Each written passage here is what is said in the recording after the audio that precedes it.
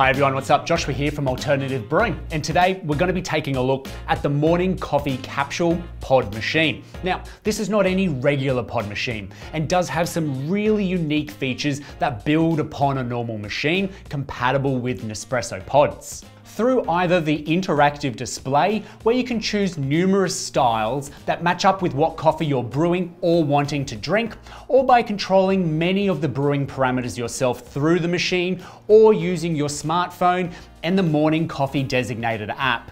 So the Morning Coffee Brewer has temperature variability, volume management, so how much coffee actually ends up in your cup, and pressure profiling, which adds to the extraction of the coffee, those nuanced flavors in the cup. So what we're seeing is many artisan and specialty coffee roasters teaming up with the Morning Brewer and then offering their own pods, as well as the recipes they recommend to those pods. And then these are accessible and auto-programmable through the app straight into the machine. So a regular capsule machine, whilst super convenient, really takes away from the user the ability to control anything except what pod you place into the machine.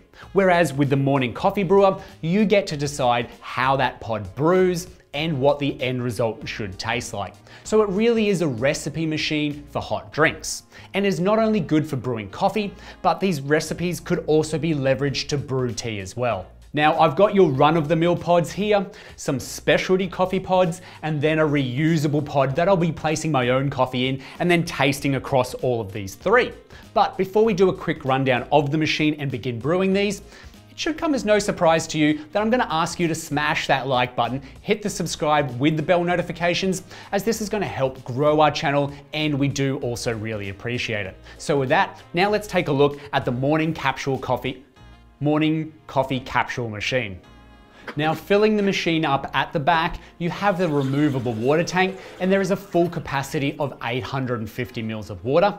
The machine remains in standby when it's not being used, and also has a sweet startup tune and message to get you going. Now, before and in between every brew, it is recommended to give the machine a quick purge, and this helps clean that brew chamber out for the next capsule, but can also keep the machine squeaky clean.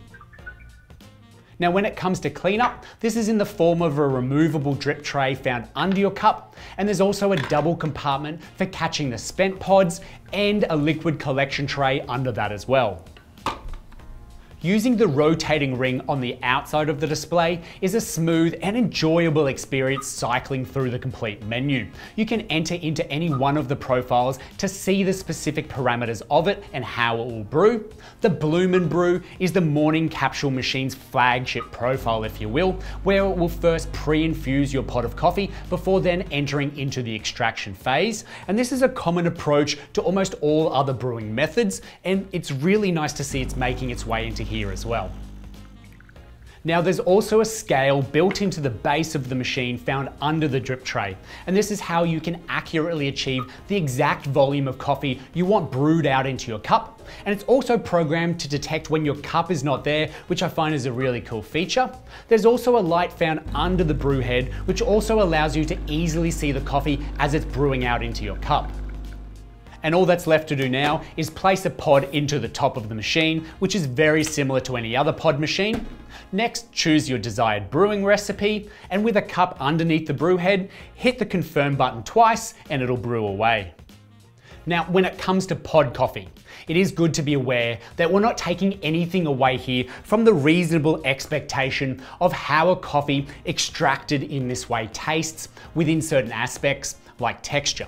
Personally, I've never experienced a high amount of texture in any coffee that I've brewed within this way, and I suspect though, drinking short black coffees like this is not the most common way that pod drinkers enjoy their coffee. So you're either adding milk to it for a latte or a flat white, or hot water. And the Morning Coffee Machine can do this with hot water, and there's a bypass system that happily adds whatever volume of water and temperature that you like into your cup, and that means that my favorite drink, a long black, did just get really easy to make.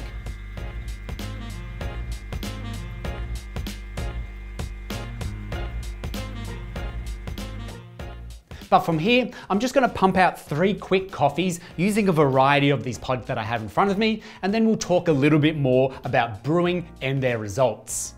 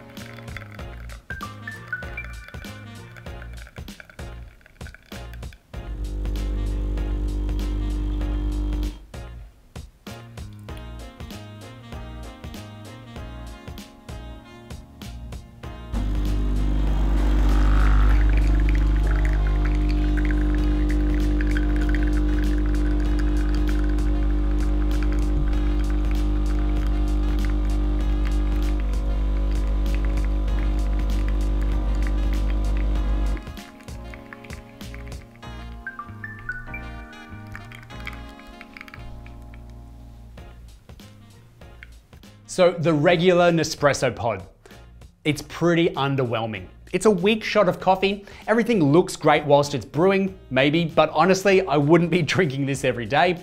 It is that perfect example of using poor ingredients to make a good meal. The specialty coffee pod, well, it's not like it's night and day between these two, but there is loads more character and flavor within this cup of coffee. I did find this more enjoyable. There is a cleaner aftertaste in there as well, and there's nothing sinister lurking in the aftertaste. So I enjoyed that much more. And with my own coffee, well, there is sort of a catch with this one. I've used an espresso grinder, and I've also spent time dialing it in to get the coffee tasting just right. And yeah, like it actually tastes really decent, but for the work I've put in and the investment, it still kind of has that hallmark capsule coffee thinness to it, where there is just not that super punchy, thick espresso you get out of an espresso machine. But the flavor hits way more than the other two, so it is by far the most enjoyable from these three. Now there really is so much more to explore with the Morning Coffee Capsule Machine, and we haven't even touched on tea brewing or extended brewing of your coffee out in terms of volume. Now, when you have more volume in the cup, there is a decrease in strength, and that's the real kicker here. Pretty much every Nespresso compatible pod, sustainable or not, is only going to contain a maximum of 5.5 grams or so of coffee. So in truth, the size of your end resulting beverage is somewhat limited in most aspects. Unless you go down the road of using lighter roasted coffee for lungo style espressos. But I don't have a strong belief that that particular audience is captivated by the draw card of a fancy Nespresso pod machine. No, what this machine is about is elevating an already well-established platform in the Nespresso pod brewing, and then really being that medium between great roasted coffee and good brewing practices and the ultra convenient world of pod and capsule brewing. And these machines would serve superbly in an office, homestay, or Airbnb. And if you're at home and you're already brewing with capsules, but looking for an upgrade and you don't want to compromise on convenience. Also, if you are just straight up looking for convenience, but you kind of don't want to compromise on quality either. I think you'll find the Morning Coffee Capsule Machine quite satisfying in its ability to brew a really good cup of Nespresso pod coffee. And that's the Morning Coffee Capsule Machine for you. So if you have any further questions on this machine, throw them in the comments section down below and we'll get straight back to you. Thanks for watching to the end of this video, and we'll see you in the next one.